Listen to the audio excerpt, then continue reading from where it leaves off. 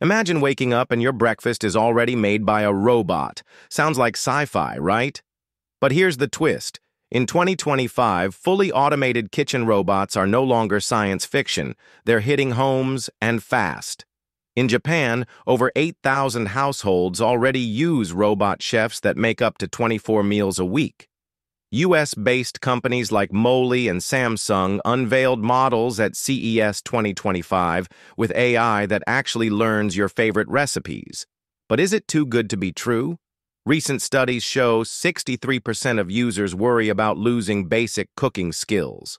Some fear these robots could replace kitchen jobs in the next 3 years. Still, efficiency is exploding.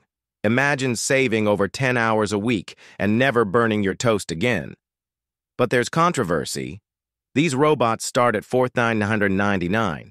And if something goes wrong, who's responsible? You or the company? What happens to the joy of cooking, the family time in the kitchen? Tell me, would you trust a robot to make your breakfast? Or do you think tech is going too far? Follow for more insane tech news and tag a friend who'd want this in their home.